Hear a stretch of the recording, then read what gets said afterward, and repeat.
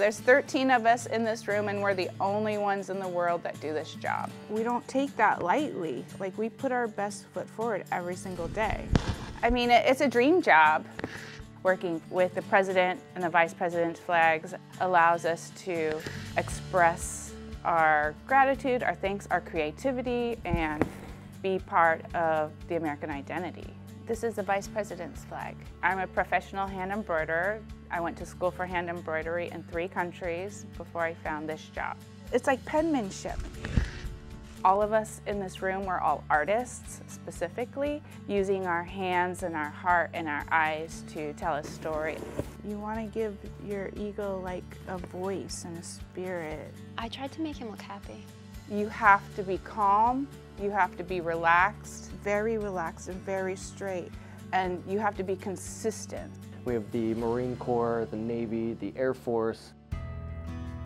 Well, we have a long history here in Philadelphia. The Flag Room organized about 170 years ago, and we are the only team in the world that manufactures the president and vice presidential flags. Starts at the very beginning with a hand-traced drawing by one of our presidential artists. You can't make a mistake. There's really no coming back from it.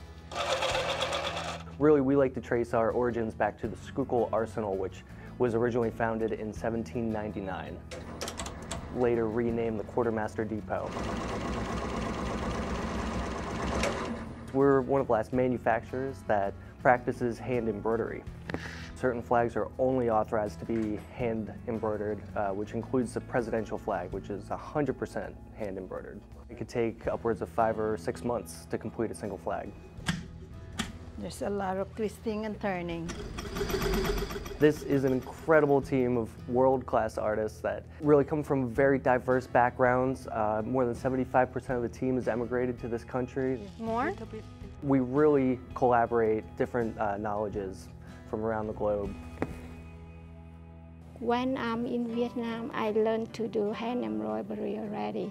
I really love this, so when I get this, I'm very happy. Very thank you for the America. It's a lot of opportunity, you know, to show how you can do it. I'm from Vietnam. I came here very young when the communists take over the country, yeah. So that's why I came here. This is a vice president. My first job is assemble maker for over 20 years.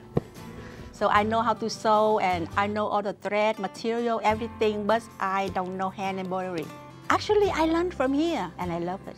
And I love this country, yes. History is really a living piece of our everyday life here in Philadelphia, in our neighborhoods and in the city itself. So being that we can make the most authentic products right here in Philadelphia that serve the highest offices in the country, I think speaks volumes.